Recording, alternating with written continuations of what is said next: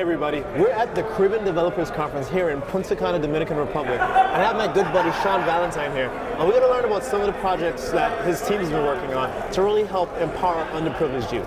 So Sean, how are you doing, man? I'm doing well. Thanks for having me, Cecil. So why don't you introduce yourself to our viewers and some of the folks that may not know you? Totally. Hi, I'm Sean Valentine, Director of Strategic Initiatives at the Hidden Genius Project, where we train and mentor Black male youth in technology creation, entrepreneurship, and leadership skills to transform their lives and communities.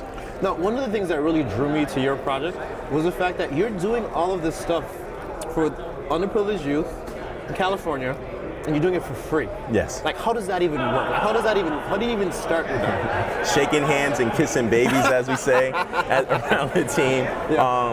Well, there's a huge need, right, yeah, for diversity in this space. It's not a secret.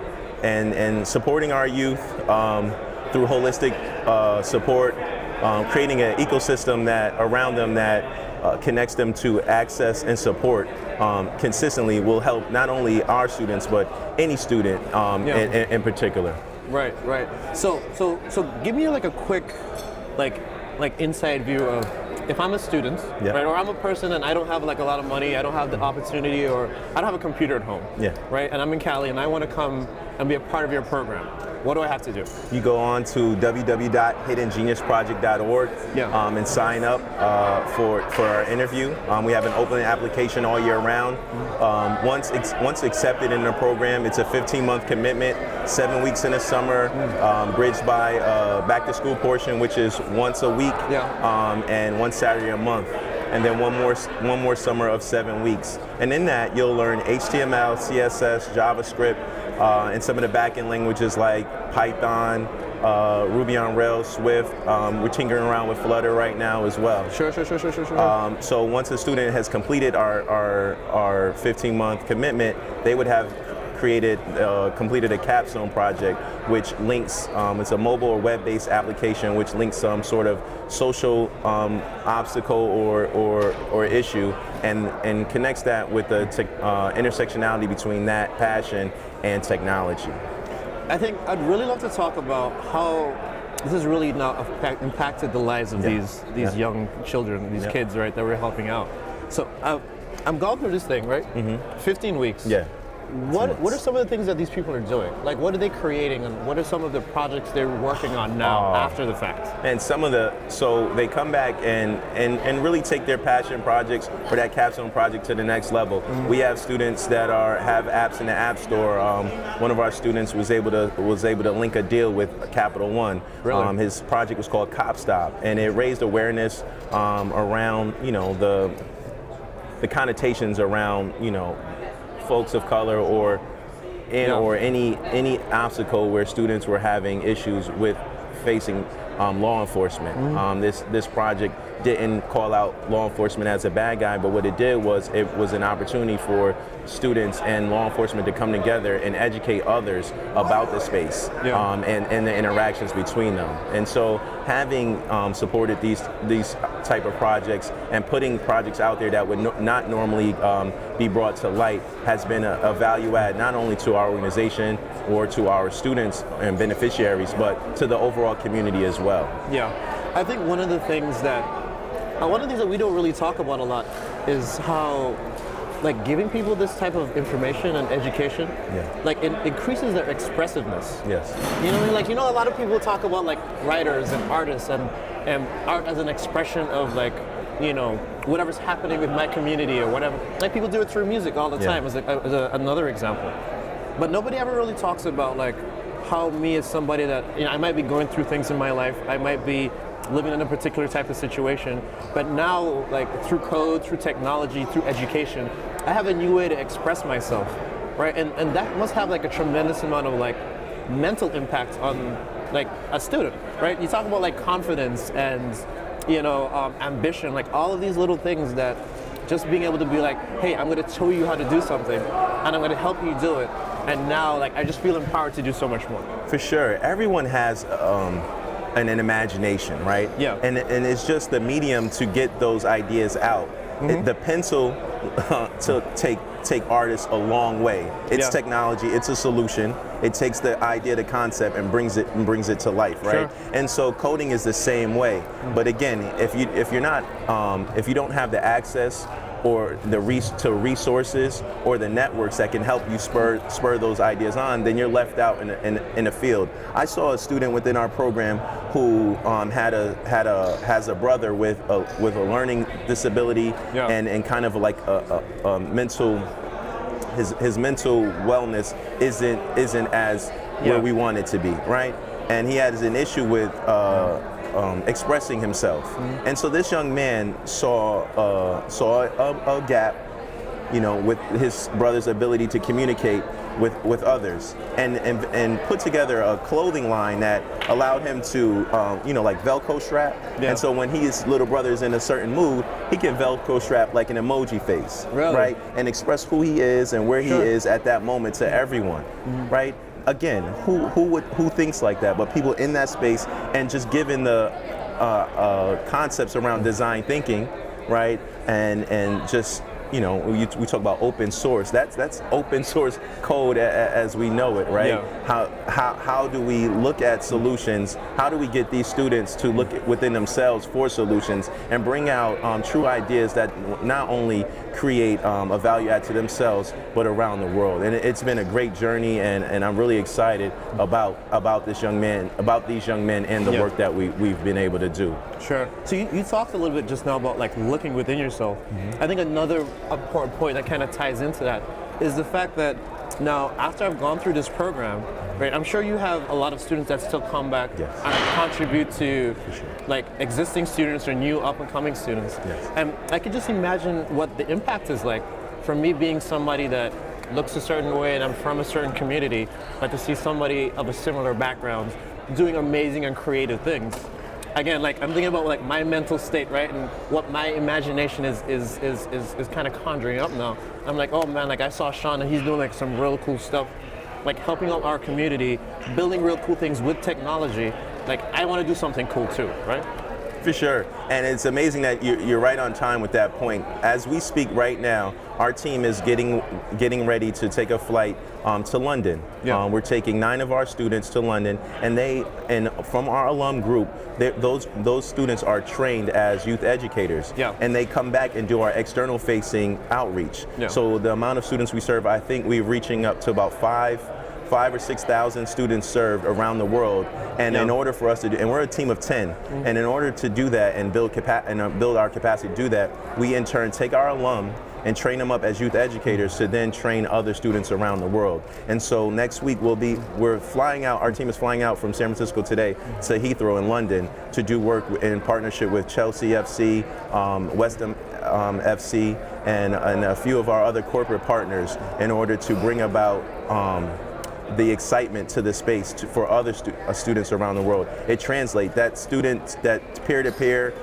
training and mentorship. The engagement levels are through the roof when you have students that look like them, talk like them, listen to the same music of the same generation, and it makes it so much believable that you can attain to that. And even though that we work with particularly black male students within our organization, having those students go out as ambassadors to the space have brought together and brings together folks from all backgrounds, K through 12 in terms of students in school and adults as well. If you can see these young men who have been counted out by society, you know, that's the context around them, take on this space and become creators and teach, then it'll inspire everyone to do, everyone's ability to do the same.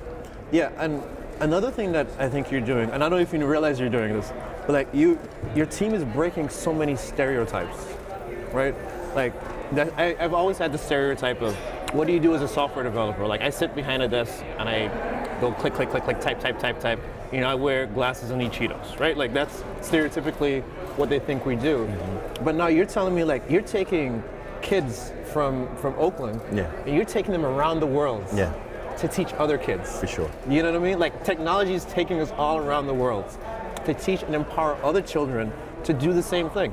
And now they can do it in their own communities or in their own families. And you know, and it's kind of like a paid forward type model, I suppose. Right? So now everybody's learning, and now you're creating like like an ecosystem or like just like a community of people that just care. Yeah. Right. People that just care and are inspired to do really cool and interesting things. It's interesting, you know, we think about one individual and creating support and networks around the one individual. Right. But if you do the same, if you use the same model for spaces or communities, you put ecosystems around the community.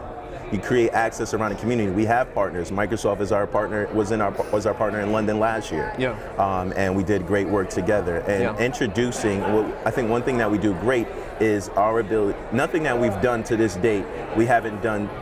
That we've done well, we haven't done in partnership. Right. And so creating those partnerships and extending those partnerships to communities across the world. Again, we don't just do a one-time event. It's a long-lasting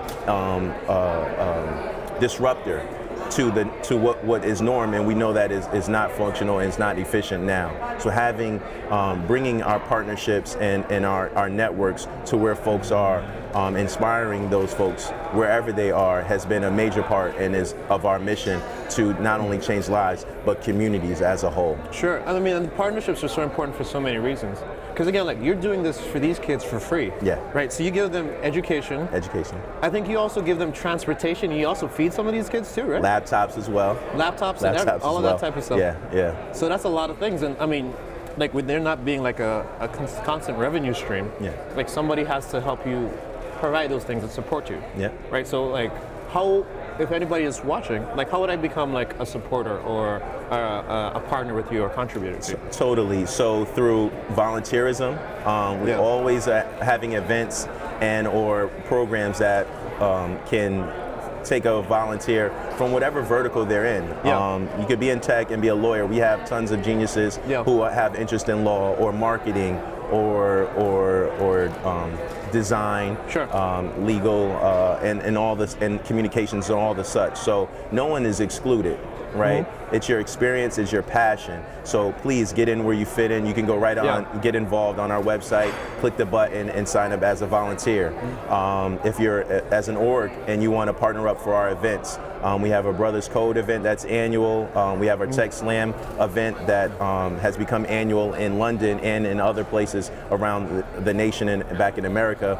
But also we'll do one in South Africa as well that'll become an annual event. And if you have any, interest or within your network where you know folks that will want to get involved, please spread the word. That too is very helpful.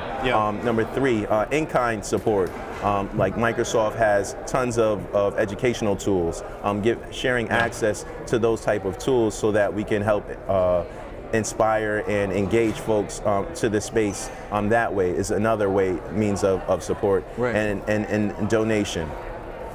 Donations are always helpful, keeping the lights on, a nonprofit. It's a tough space. Most often nonprofits go underfunded as well, and so helping us, keep the lights on, keeping great talent, and keep paying, great talent to do the work. You want to trust us and trust us with the education of these young folks and what they tend to do. So paying the folks that support their work, it also is a definitely help and value add. Sure. I mean, maybe we could talk to some of the folks here at the Caribbean Developers Conference, and maybe we can have some students come down next year, right? Like, that'll be totally great. For sure. I was just talking to Hector last night about that opportunity. We take geniuses around the country now and put supportive of these type of events and invite students from the local communities and have our geniuses interact and engage those students. So we're hopeful that next year we can bring the geniuses down and bring some of the local community students from the community and engage them and inspire them in the same way we've been able to do around the world. Gotcha. So right now, so it's 2019, right, as we're recording this. Tell me, where do you want to take Hidden Genius in like the next 3 or 4 years? It would be great if when one of our geniuses strikes gold and comes back and sets up a great endowment that keeps the lights on for eternity. That'd be amazing. We have a few geniuses in the pipeline with ideas that should catch on and be able to do that. Within our 5-year plan, we look to be in cities around in America, in LA, Detroit, Chicago, the DC, Baltimore area, and Atlanta. We've already starting to hire out for our LA site now. So that'd be great. And then again, having institutional relationships with a lot of our corporate partners would be an amazing feat to have. A lot of times, you know, these ideas of, you know, supporting folks come and go. It's kind of where leadership is, but you know, if we can get institutional and get folks to believe in this work and its value add to not only, again, to the individuals but to society as a whole, that would be definitely of a dream come true. Dude, that's awesome, man. I love everything y'all are doing, man. Like growth, education, you know, partnership, community. Like it's all the things that we need to kind of just empower like that next generation to be the next set of leaders, to be the next set of entrepreneurs, and to like take the society where it needs to go. So I love it, man. Thank you so much. And if you want to look at any of our highlights of our London trip next week, or in South Africa the week after, or just want to keep up to date with us, please look out for us at Hidden Genius Pro at any of the major social media sites. Cool, awesome. Well, hey, man, it's been a pleasure. Thank you so much for being on the show, Thank you man. so much, Cecil. And thank you all for watching. We're here again in the Caribbean Developers Conference, and I just spoke to my good friend Sean Valentine. So make sure you go out and check out the Hidden Genius Project, and make sure you support us and, you know, donate if you want to volunteer or anything like that, because it's a really good cause, and we're helping a lot of kids grow and learn about tons of great life skills.